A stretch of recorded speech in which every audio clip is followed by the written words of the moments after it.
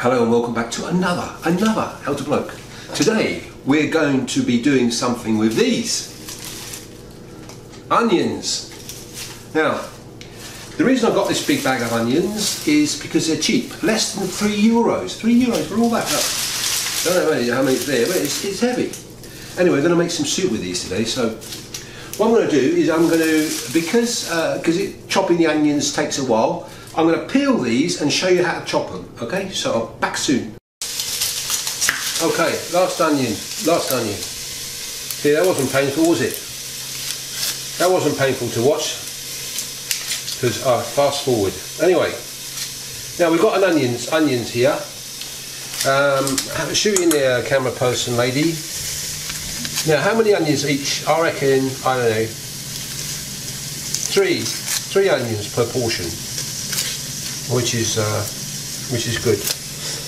If you do 2, it might not be enough, so do 3. Anyway, right, so that amount there would be good for 4 people, okay? So, what we're going to need as well, we're going to need a couple of bay leaves there. We're going to need a big knob of butter. We're going to need some beef stock. Now, with this beef stock, I always use bovril. There, that, because I've never found anything that is better than that. It's beef extract, not yeast extract, beef extract. But this gives the best results. I'm sorry, but it does. Apparently they've been making this since well, a long time, 18 something like that. What else are you going to need? You're going to need, you can put stock cube in it, beef stock cube, but you don't really need it. You got that. Okay. Butter. Use butter. You always get best results. I've used margarine before. It doesn't really. You lose a lot of flavour if you use margarine. It works, but the most flavour comes from the butter. A couple of bay leaves just give it a twang. So, cutting the onions. That's not super important how you do this, but always don't cut them like that in rings, because you're thinking about it on a spoon. So I always cut them like that and then go down like that.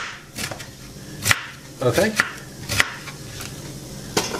It doesn't really matter how you cut them, but this is easy. It's easy. So we're going to cut all these onions up and we'll come back. So see you in a bit. Right, they're back. Now, I had to reject this onion. It's gone a bit dry, a bit woody, so I'm going to leave that one. But the rest are good. Have a look in here, camera person. Right, ignore that stuff we're doing. Right, so there we are. So that's all the onions, that's all that's in there. Now we're going to put some butter in. How much butter? Well, I'm not a big knob. Right. So how much is a big knob? Well, that's 20, 40, 60, 80, 100 grams, I reckon. That's quite a lot of butter. That's not one portion. There are more onions in there than I thought. So it's probably good for 6 portions in there. Anyway, we're going to put the butter in. Now we're going to put a little bit of dash of olive oil in here, a little bit. So don't burn the onion, burn the butter rather. Okay, so have a look in there, camera person. Right. So we're going to put some black pepper in there now.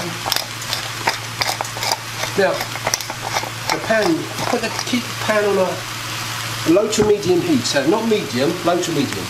What we're trying to do is brown the onions a little bit, make them transparent. So I've got that on a 2 on my electric ring, and we're just going to put the lid on. Where can I find the lid?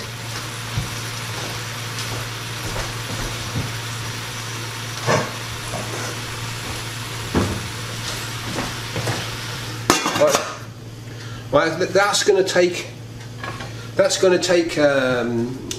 about, I don't know, half an hour maybe, or 3/4 of an hour. And don't forget, this onion soup is not a quick thing. You can't make it quickly. Well, you can make it quickly, but it takes a long time to cook. That's what I'm saying. So it's going to take 4 hours to cook. Okay, so you can't like make this. If you go up very early in the morning, you can't make it for lunch really.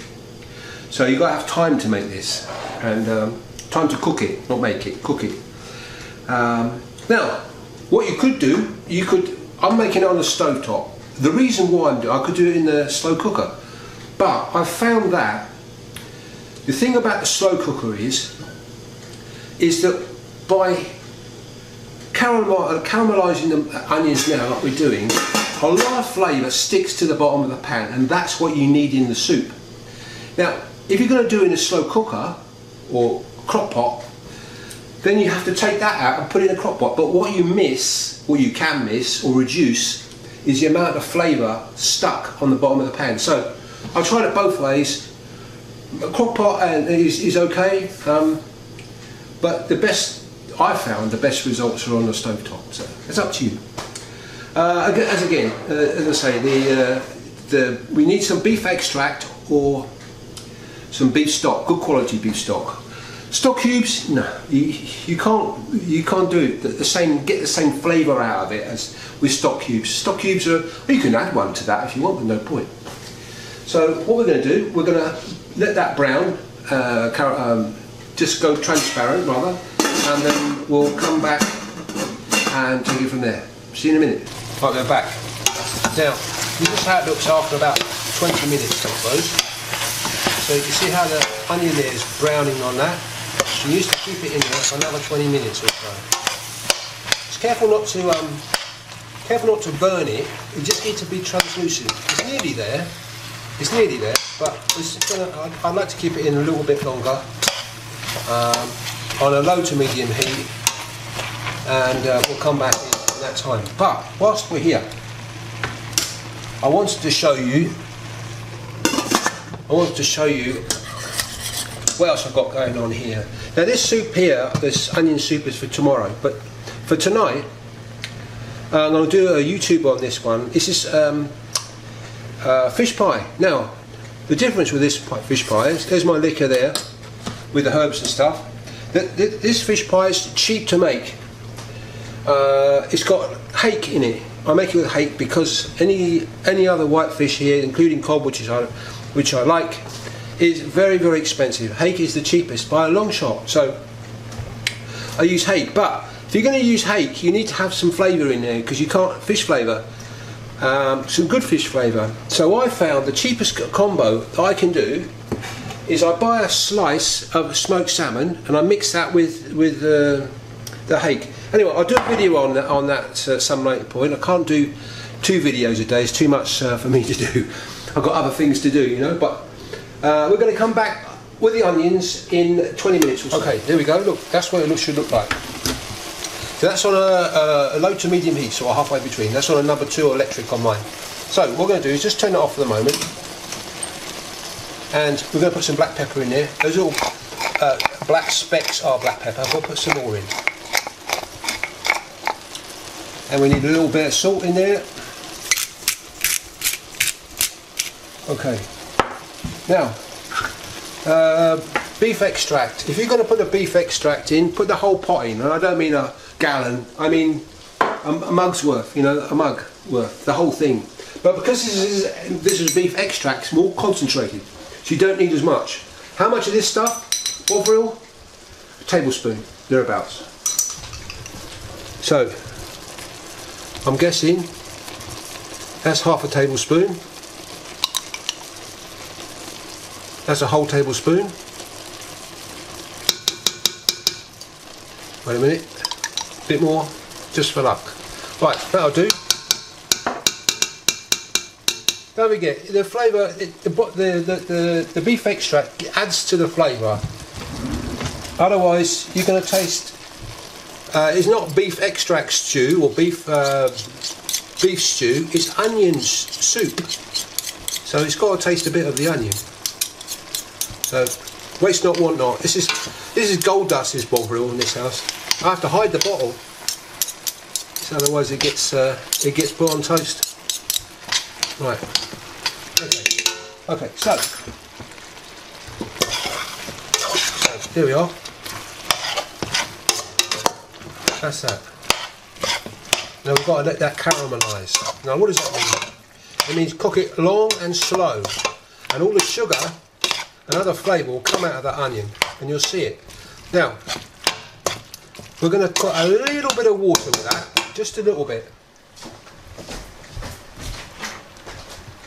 Not much. Yeah, like a cupful, I suppose. No more than that. We're going to keep it a little bit super concentrated at the moment, okay? You can always add some more water later, like we're going to do. Right, this is important. Your lowest ring, your lowest powered ring, right, at the lowest setting. So, low. I'm going to cook for 4 hours. Check it every hour. Make sure it doesn't run out of water.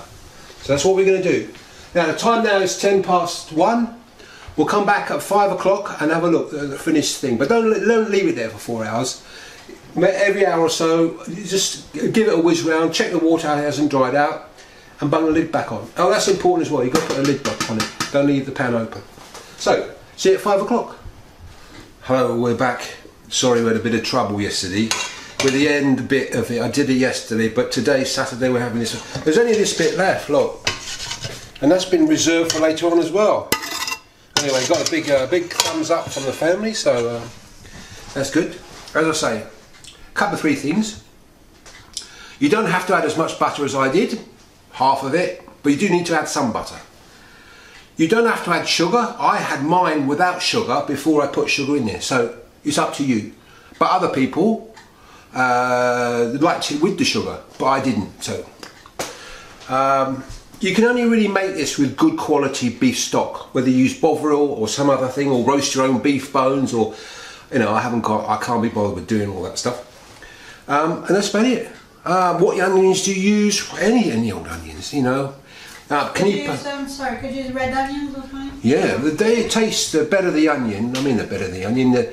You can use. You could probably put some what do you call it, shallots in there, or use yellow onions or red onions or whatever. You could put some garlic in there if you wanted to, but not every dish needs to have garlic in it, does it? I don't know. So there we are. Hope you like this. Hope you do it. Those cheesy toast things all are a bit of baguette, French bread thing, and with a slice of mature cheddar on it, or Edam or something. So that's easy to make. You don't want to be pouring over this for hours and hours. You know, it's onion soup at the end of the day. Anyway, hope you like that. Give us a thumbs up if you like it. I've got some more recipes here. I've got some quick tips here. I've got some DIY jobbies down here, and if you want to subscribe to me, it's down here. So until next time.